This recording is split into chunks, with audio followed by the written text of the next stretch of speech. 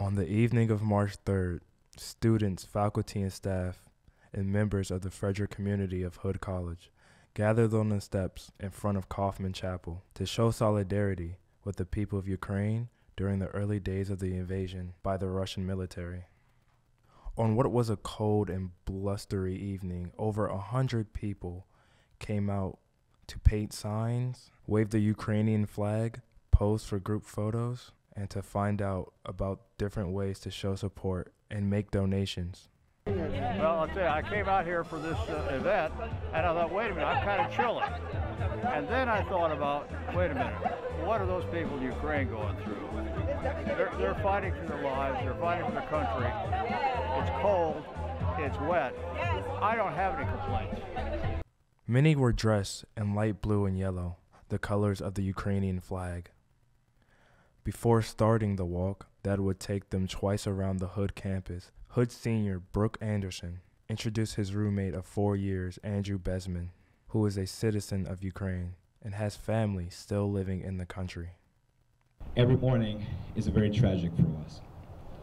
2 days ago, 2 cruise missiles hit Kharkiv, a city which is located near the borders of Russian Federation and is just an hour away from Sumy, my home city,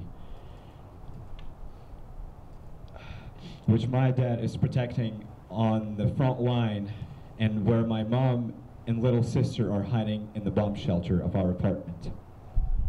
This morning, my home city was heavily bombed and shelled by Russian ballistic missiles, so there's no heat, electricity, or water in the city that is surrounded by Russians. After an impassioned speech, Andrew led the group on a walk that will loop them around the Hood Quad and then around the perimeter of the campus. When the group returned to Coffman Chapel, Reverend Beth O'Malley delivered a short prayer, followed by a chant from Andrew. Hood College. We pray today for the courageous Ukrainian people who we know and love through our friend Andrew. And we ask your intervention in the senseless war levied against Ukraine by Russian political leaders. We pray, God, for protection and peace, for restoration and renewed hope. We pray for families, especially children, living through the horrors of war, the upheaval and tribulation it brings.